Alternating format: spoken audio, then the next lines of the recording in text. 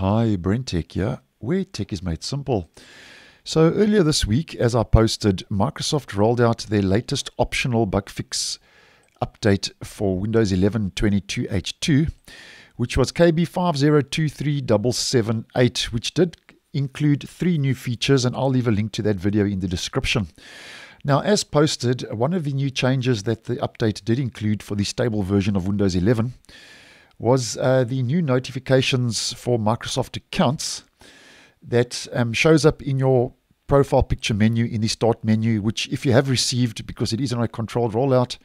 will appear in this section above your profile picture in that flyout menu. And Microsoft is calling this new feature a notification for Microsoft accounts, but a lot of users are calling this bloatware and adware and don't really want it showing up as a suggestion, as an example, to back up your files using OneDrive and from that menu in the profile picture menu in the start menu. So in regards to this, last week Microsoft rolled out their latest dev channel build 23419, and I did post on that, and I'll also leave a link to that video in the description. And once again, the Windows enthusiast Phantom of Earth has spotted a new hidden feature where it seems now that Microsoft may be listening to user feedback to give us an option in an up-and-coming stable version to actually hide those notifications and suggestions or recommendations, ads, whatever you want to call them, in different parts of the start menu.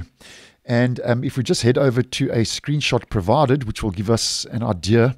it says here in the personalization page, start menu page, in the settings, show account related notifications occasionally in start. And here you can see as a hidden feature, there is a toggle to actually turn that feature off, which means